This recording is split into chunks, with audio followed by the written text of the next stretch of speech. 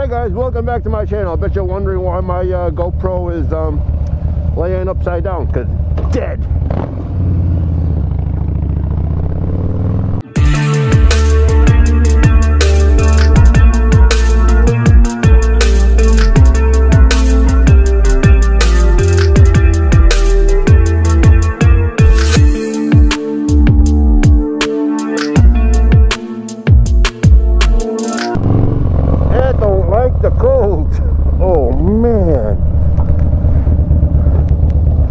Rotated my floorboard. Good grief. You guys ever make those stupid decisions? This is one of them. 38 degrees. It's cold. The wind chill is like in the teens, it feels like. The GoPro died. It didn't even last that long. Usually that thing lasts a few, I don't know, an hour or so. Oh my gosh. Yeah, well, I was going to go for a little bit of a longer ride, but that floorboard just put a damper on it. It's not going to happen. Those Amazon floorboards, man, I don't recommend them. I got my Gauntlet gloves. They feel okay. They're from Harley Davidson.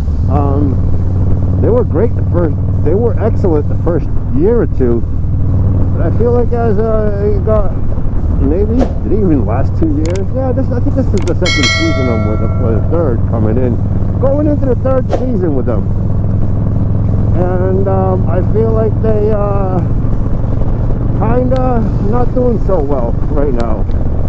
I don't know if the padding got compressed, so it lost its R value. If you don't know what I mean by that, if you're a construction worker, you will know what I mean, but if you don't know, let me explain. When you put insulation in your house, right, if you got a 2x4 wall, you put 2x4 insulation. If you got 2x6 walls, you put 2x6 insulation, and that's just the thickness of it, right? So some people would think that, oh, if you put 2x6 insulation in a 2x4 wall, you'll get better insulation. Wrong. You get worse insulation, because now you're compressing the insulation and you're losing its R value. It needs to have its airspace in between in order to keep the heat and the cold separated. So, and I think that's what's kind of going on with my gloves. I think they're losing its R value. I can't believe that thing rotated on me just like that. I also got like I got a tank top on. I got, over that I got a Under Armour long sleeve shirt. Over that I got a t-shirt. Over there I got a hoodie. And over that I got this Harley Davidson jacket. And if I was skinnier, I would have put my vest underneath this Harley Davidson jacket. I can feel my chest getting cold. I'm actually surprised that my feet are not as cold as I thought they were going to be, since I brought these are safety shoes, believe it or not. They're sneakers, safety sneakers.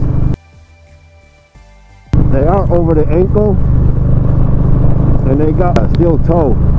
So I thought my feet would have been colder than what it is, but it's not doing too bad. My legs, I got long johns on and jeans. That would have been nice if I had chaps, I guess, or a lap blanket. Did you ever hear of a lap blanket? Me neither. So this guy that I was talking to the other day, he's got a, I believe it's a Yamaha, I don't know what, Yamaha something, and he's got these big,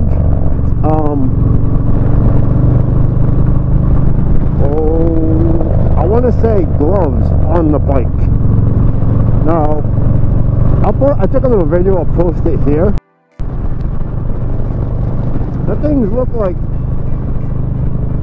you put your arms inside of it and it protects your hands. So he mentioned the lap, it's called a lap robe. I think I called it a lap blanket. It's a lap robe. Apparently when he used to work for, he used to be a mail carrier in the 80s back in Washington, He mentioned that they ride motorcycles there in the winter. And how do they do it in the snow, you might ask? It's with a sidecar. They put the sidecar on it for extra stability. And he had that style like glove, like a fairing glove that you put your arms into.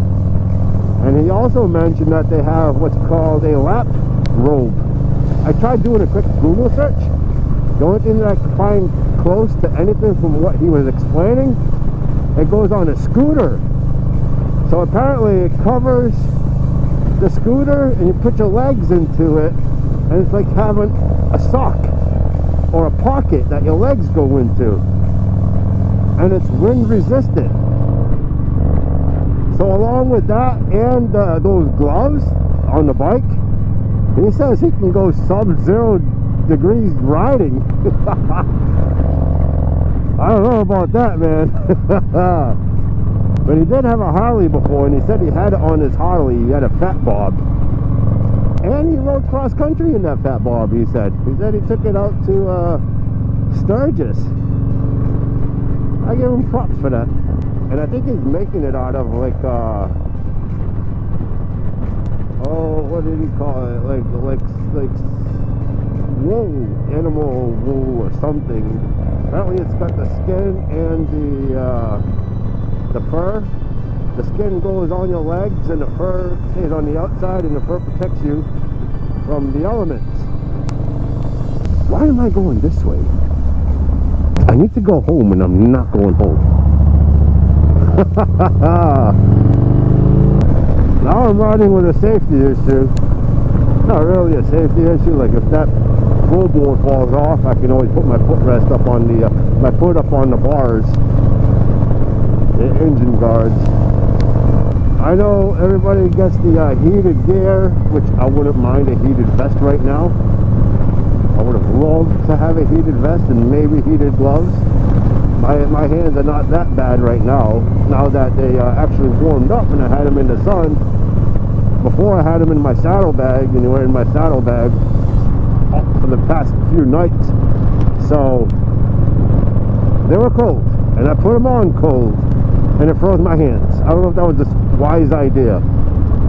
So how do you guys ride in the winter? What do you guys do? I should have doubled up on my socks. I think I would have been better off, but I'm not really complaining about my feet yet. If this was a longer ride, like I'm probably, I don't know, 25-30 minutes away from my house. If this was a longer ride, I would definitely be complaining. So with like these hand guards and the gauntlet gloves, it does a good job together. Makes a good combination. Do know that it was definitely warmer when I first got them. Wearing in, that's what it does. Everything that wears in, that's what it does, right?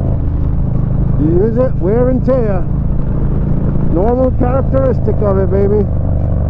How do you guys gear up, and where do you live? Like what state? You don't have to tell me exactly where you live, but what state do you guys live in, and how do you stay warm in these cold weather months?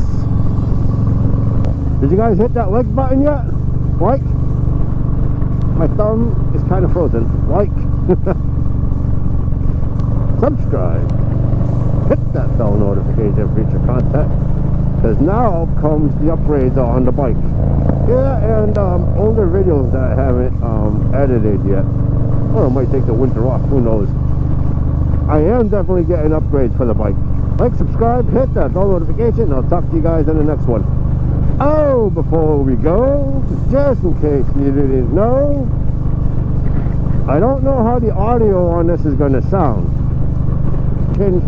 The microphone from it was a cheap Amazon boom microphone. It cost me like $7. It worked great for the first year, and then I don't know what happened. So I went to my old Purple Panda microphone. It's a lavalier mic. I replaced that Purple Panda mic with the other mic because the Purple Panda mic picks up everything. Like, I was so annoyed with hearing me breathing.